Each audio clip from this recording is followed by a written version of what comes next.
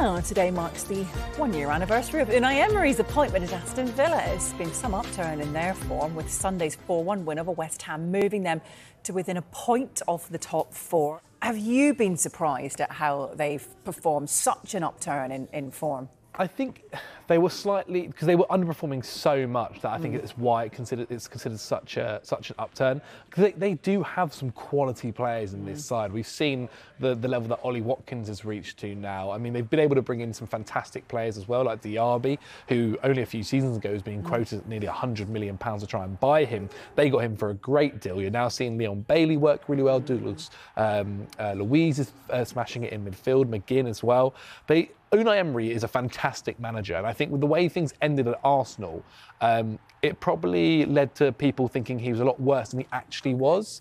He's a brilliant man manager, a brilliant tactical manager as well, has so many different assets to his game, and has been able to use the kind of players that Aston Villa had, which were good, to his advantage. So, do you think he was unfairly treated at Arsenal then, and why didn't it work there, but he's managing to work miracles with Villa? I mean, that goes without saying that he was unfairly treated at Arsenal. I mean, to follow in the footsteps of Arsene Wenger after such a legendary manager, it's always going to be hard. And actually, I think he did all right. You know, got the club to a European final. If you look at the state of that squad, in particular the defence, and you compare it to now, and the amount of money that Arteta's had to really turn the squad around, I think Unai Emery did very well. But in many ways, I feel as if Villa is the perfect level of club for him, a slight underdog, like we saw at Villarreal.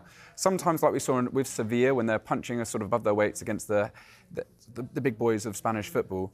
He seems to be able to get the best out of a squad that has something to prove. And at Arsenal, like I said, difficult transitional periods, but with this group of players, he's elevated not just the signings that they've made. Credit must go to the whole Aston Villa board for the players they've brought in over the past few years. He's got the best out of new signings, old signings. He's just brought everyone to a higher level, and that is just fantastic man management. I think Unai Emery is brilliant, and I'm happy that he's no longer being sort of mocked in the way that he was. Speaking of bringing them up to a higher level, sitting pretty, aren't they, in the Premier League, up there with the big boys. Sunday's win over West Ham, James, has put them amongst some pretty elite company.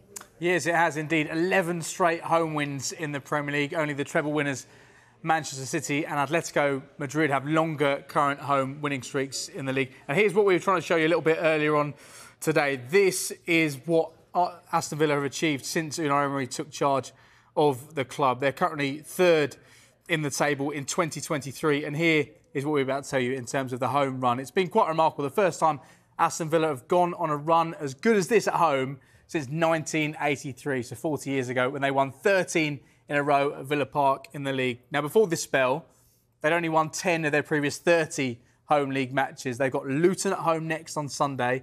They'll back themselves to make it 12 in a row. And also, they'll back themselves to score plenty as well. Unai Emery's side have scored 3 or more goals. They're opening 4 league matches of a season for the first time in 102 years. The fans, the season ticket holders at Villa Park, are certainly getting value for their money at the moment.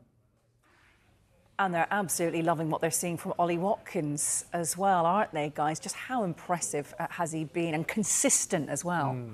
He's unbelievable. It was really interesting insight we saw after the game at the weekend, where he's talking about the movements and how he's learned to time his runs and just stay further up the pitch. He's not going into the channels anymore. He's all about trying to score goals and get in the box, and we're seeing that. I mean, his record, ever since his days at Exeter, is remarkable, always hitting double figures as a striker.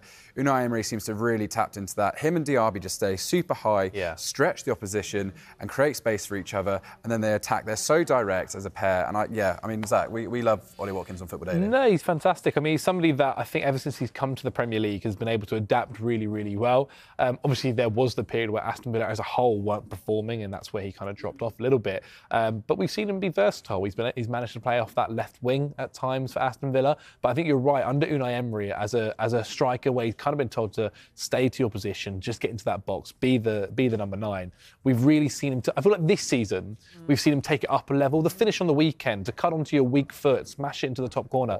You know, it's something that you feel like you should be seeing a lot more of, but he makes it look so easy, and that's why he's giving Gareth Southgate a problem when he's got to look at who he selects. Yeah, speaking of that, perfect understudy when it comes to England for Harry Kane, do you think? I think so. I think, Callum Wilson's a brilliant striker too. We shouldn't overlook what he's been doing at Newcastle. But at the moment, particularly his ability to drop out wide if needs be, his sort of selflessness for the team, I think Ollie Watkins is in prime position to be in, not the squad, but the squad before. I couldn't believe that Nketiah was picked over him. I think now there's no debate. Watkins, if he keeps this up, will be going to Germany, in my opinion. Yeah, I think it's quite similar. I think with the understudy one, it depends because it's always going to be Harry Kane, I think, unless there was an injury.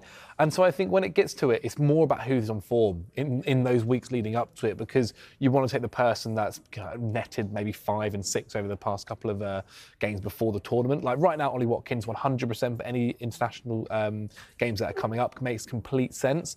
But, obviously the tournament is still a while away, obviously at the end of this season. And so I think it depends how he'll end his season as to whether he is the person that gets picked. You wonder how Villa are going to end their season. Very true, yes. How that's going to work out.